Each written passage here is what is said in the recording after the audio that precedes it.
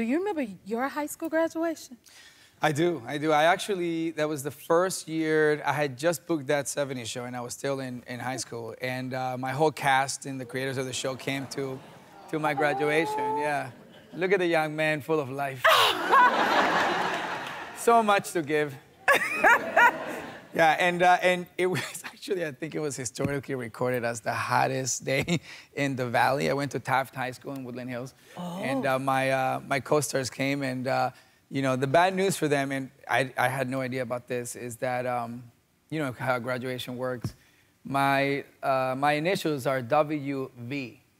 So, yeah, they had to be there for like 3 hours before they could see me get a diploma. Yeah, but it was awesome. It was really beautiful. It's a great memory to think about, you know, some of your best friends, you know, that eventually you're going to go on such a journey, right? Such a decade-long journey to be there for such a big moment.